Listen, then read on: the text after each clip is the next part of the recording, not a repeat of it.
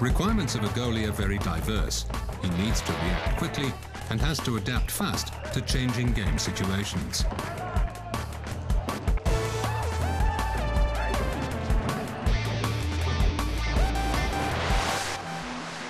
The basic position of the floorball goalie covers as much of the goal mouth as possible. It should be comfortable and flexible.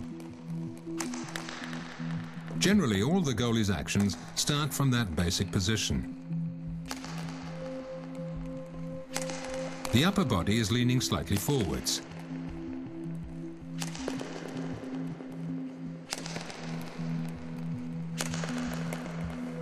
The goalie is generally not on his feet in order to be able to use his legs to block the ball.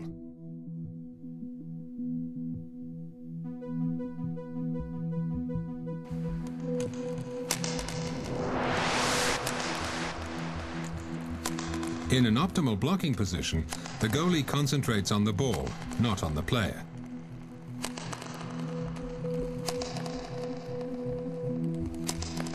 Even when the ball goes behind the goal, the goalkeeper maintains his frontal position so that he can react quickly to any shot from the slot.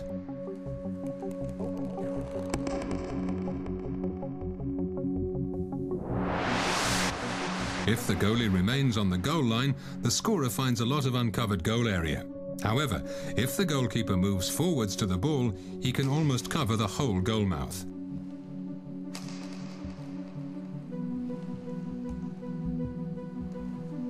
First, the goalie gets in line with the ball and then he moves forwards, reducing the scoring angle.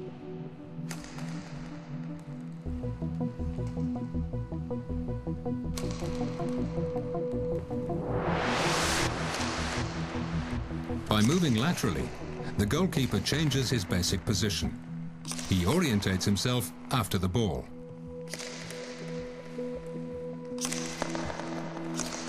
Moving without using the hands enables the goalie to maintain the optimal defensive position in all situations.